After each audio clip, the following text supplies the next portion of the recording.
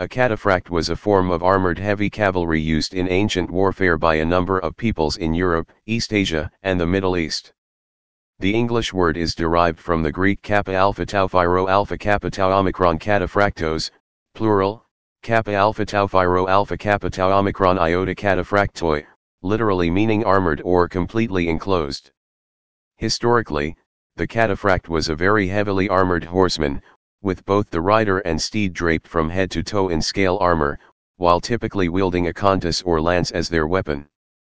Cataphracts served as either the elite cavalry or assault force for most empires and nations that fielded them, primarily used for impetuous charges to break through infantry formations.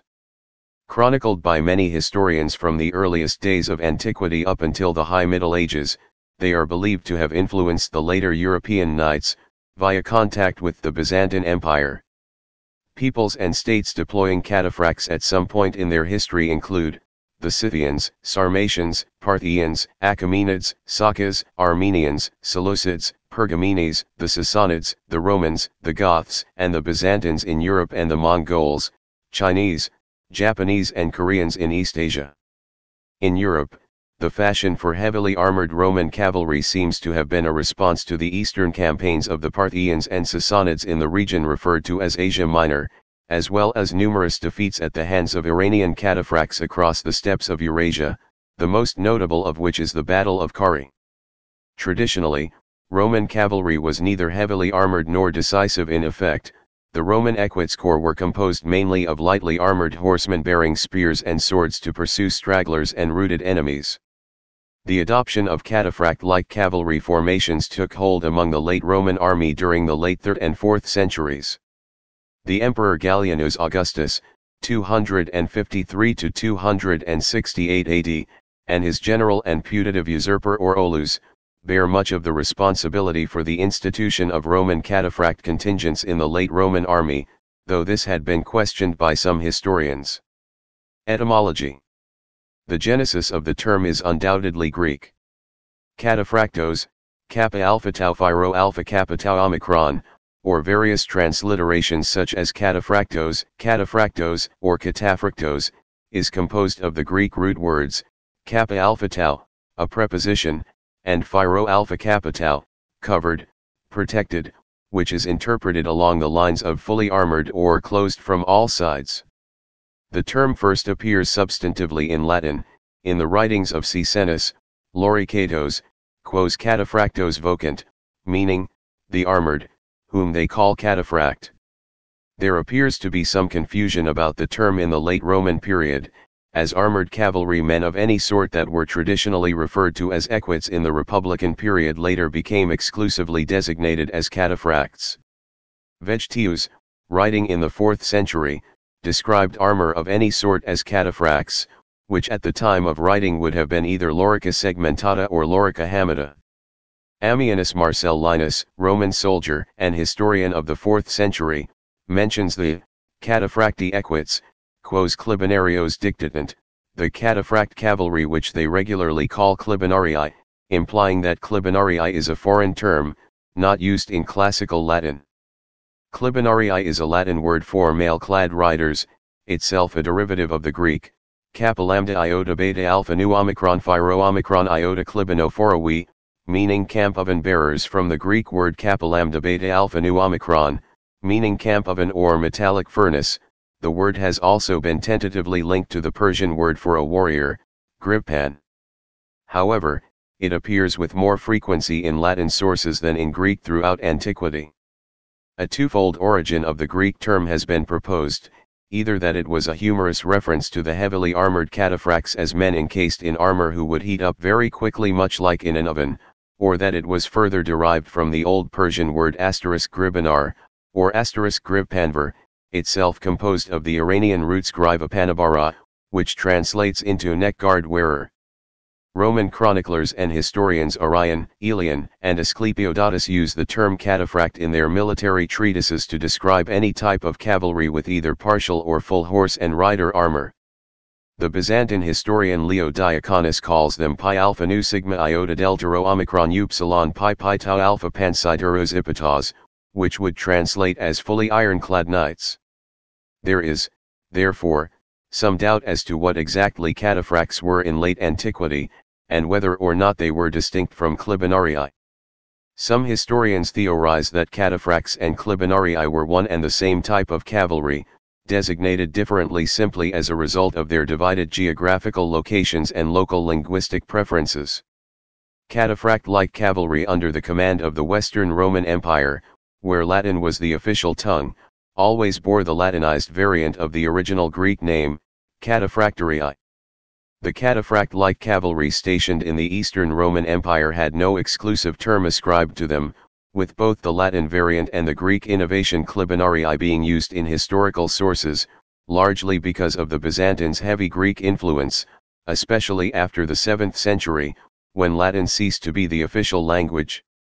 Contemporary sources, however, sometimes imply that clibanarii were in fact a heavier type of cavalrymen, or formed special purpose units, such as the late equites Sagittarii clibanarii, a Roman equivalent of horse archers, first mentioned in the Notitia Dignitatum.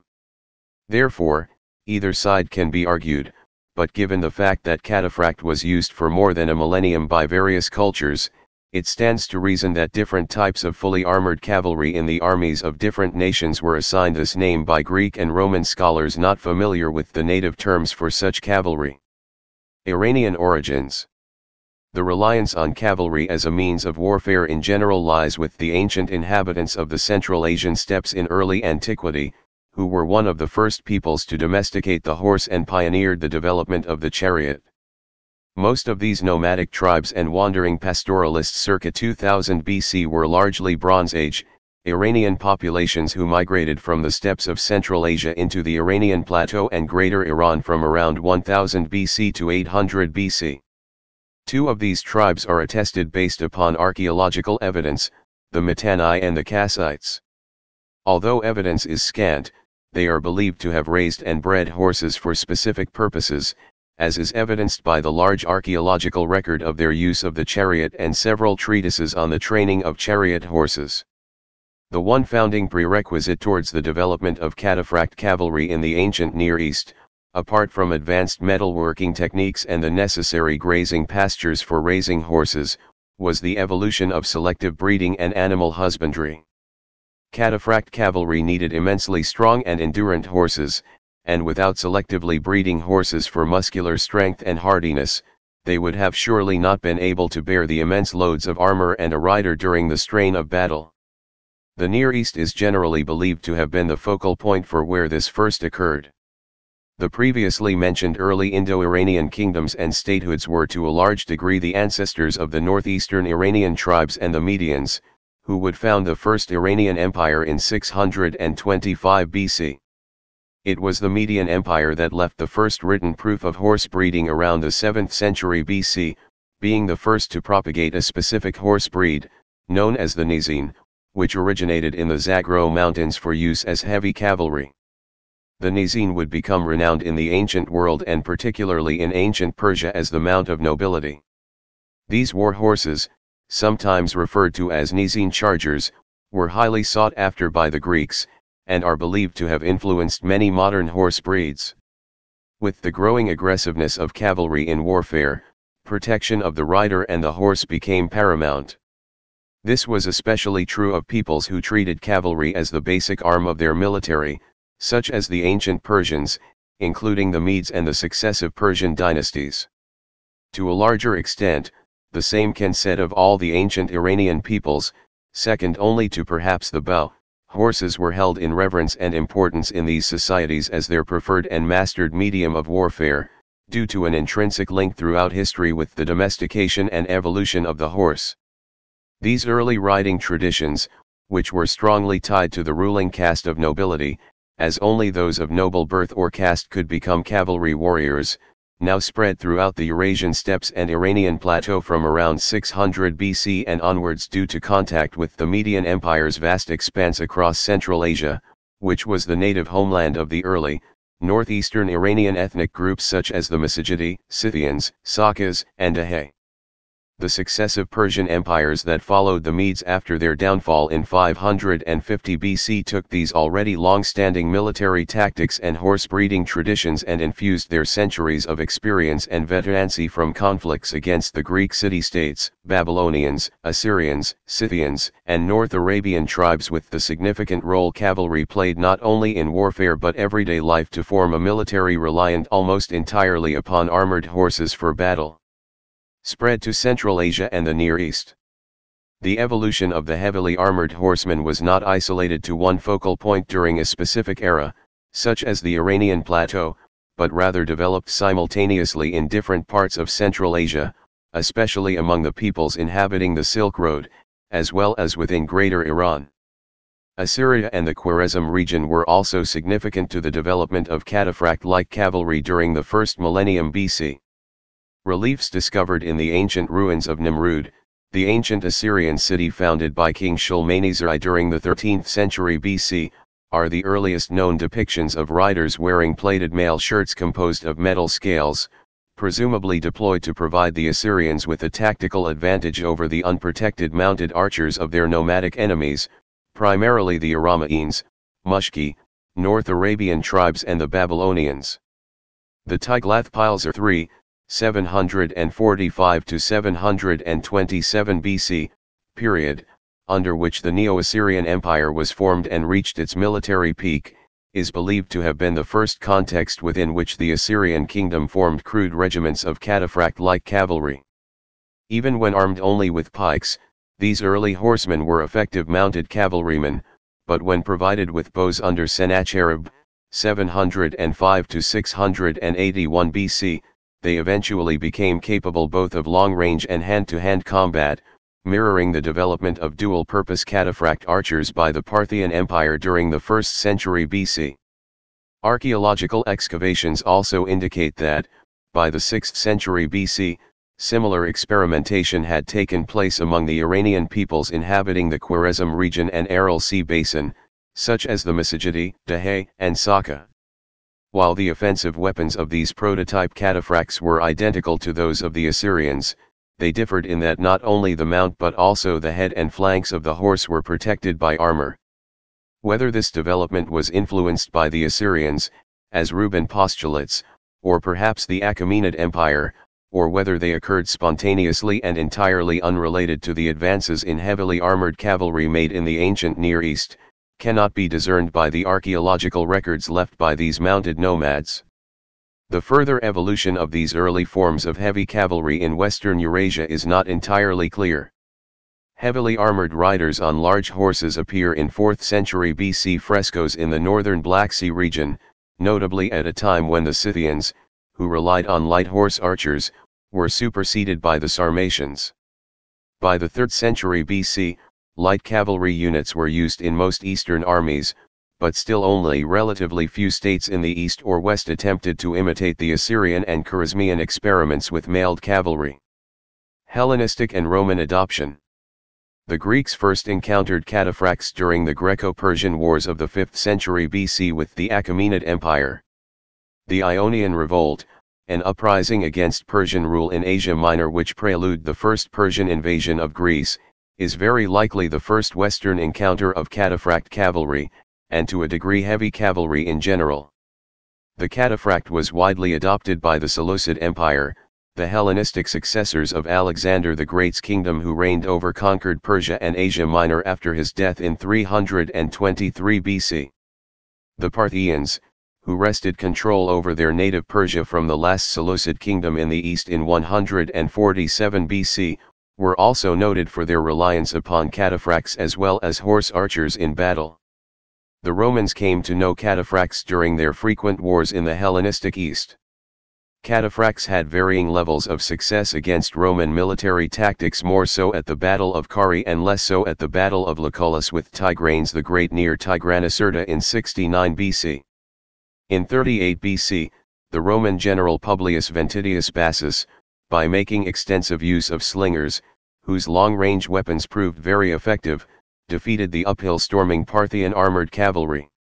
At the time of Augustus, the Greek geographer Strabo considered cataphracts with horse armor to be typical of Armenian, Caucasian Albanian, and Persian armies, but, according to Plutarch, they were still held in rather low esteem in the Hellenistic world due to their poor tactical abilities against disciplined infantry as well as against more mobile, light cavalry. However, the lingering period of exposure to cataphracts at the eastern frontier as well as the growing military pressure of the Sarmatian lancers on the Danube frontier led to a gradual integration of cataphracts into the Roman army. Thus, although armored riders were used in the Roman army as early as the 2nd century BC, Polybios, 6, 25, 3, the first recorded deployment and use of cataphracts, equites cataphractarii, by the Roman Empire comes in the 2nd century AD, during the reign of Emperor Hadrian, 117 to 138 AD, who created the first, regular unit of auxiliary, mailed cavalry called the Ala I Gallorum et Pannorum Cataphractata. A key architect in the process was evidently the Roman Emperor Gallienus, who created a highly mobile force in response to the multiple threats along the northern and eastern frontier.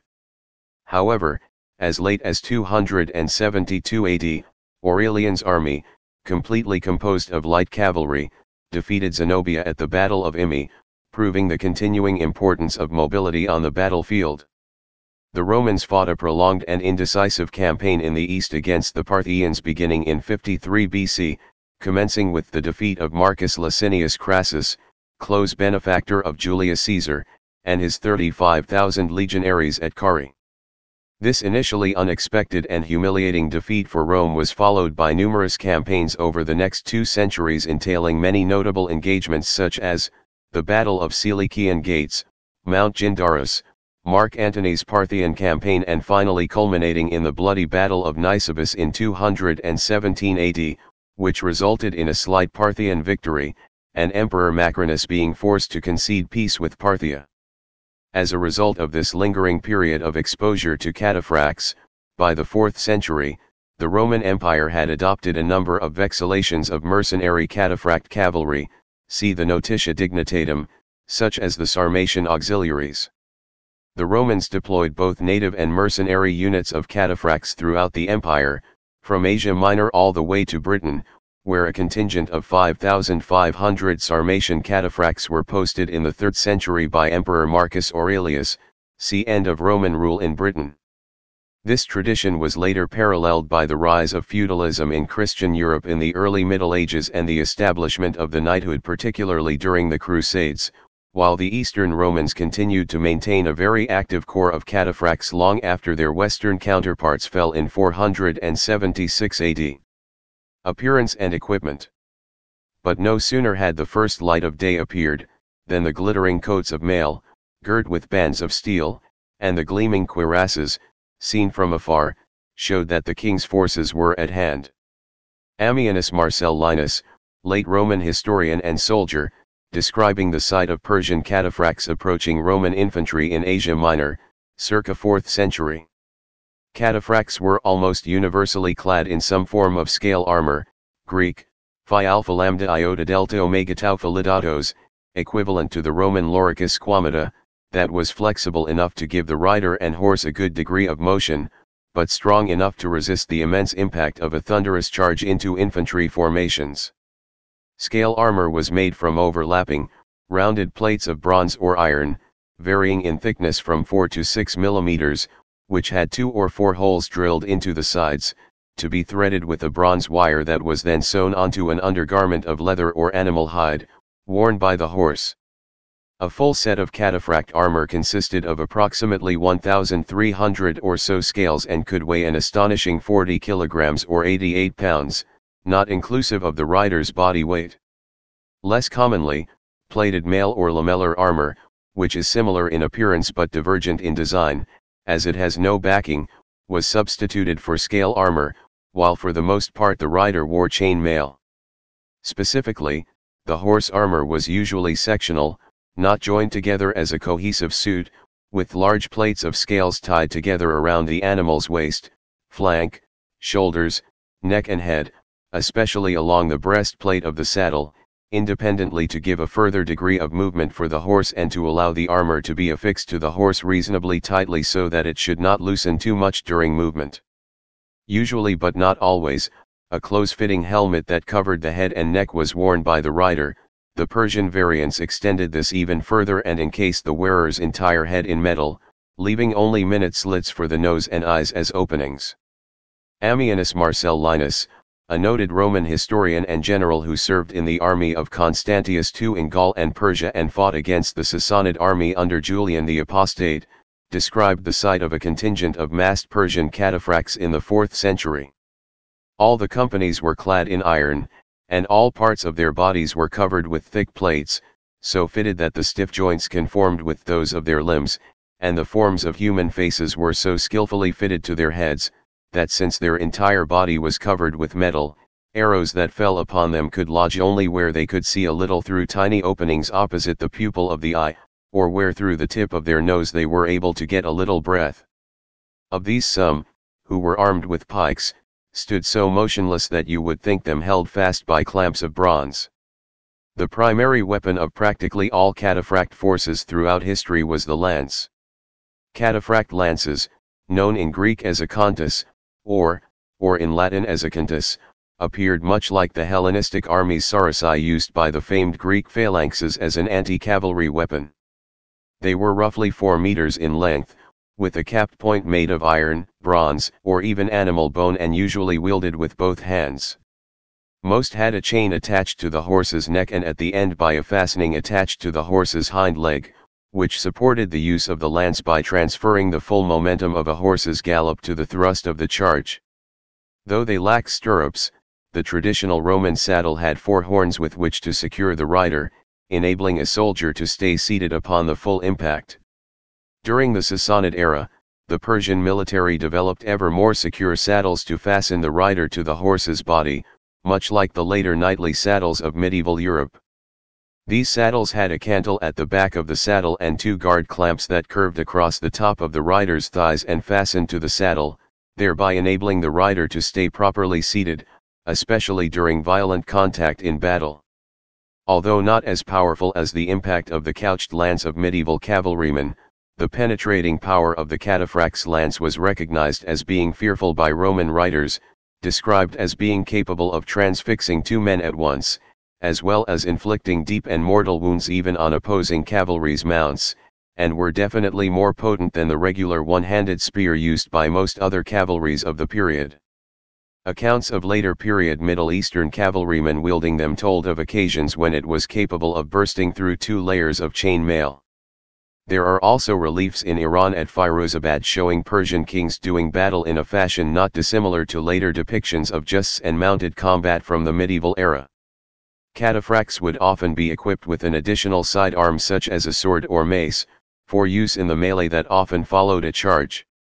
Some wore armor that was primarily frontal, providing protection for a charge and against missiles yet offering relief from the weight and encumbrance of a full suit.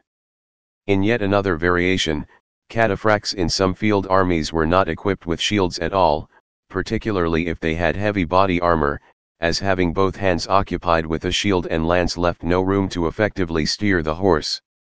Eastern and Persian cataphracts, particularly those of the Sassanid Empire, carried bows as well as blunt force weapons, to soften up enemy formations before an eventual attack, reflecting upon the long-standing Persian tradition of horse archery and its use in battle by successive Persian empires. Tactics and deployment. While they varied in design and appearance, cataphracts were universally the heavy assault force of most nations that deployed them, acting as shock troops to deliver the bulk of an offensive maneuver, while being supported by various forms of infantry and archers, both mounted and unmounted. While their roles in military history often seem to overlap with lancers or generic heavy cavalry, they should not be considered analogous to these forms of cavalry, and instead represent the separate evolution of a very distinct class of heavy cavalry in the Near East that had certain connotations of prestige, nobility, and esprit de corps attached to them.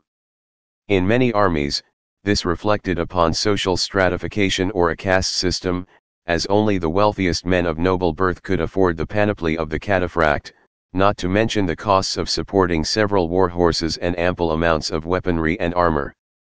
Fire support was deemed particularly important for the proper deployment of cataphracts.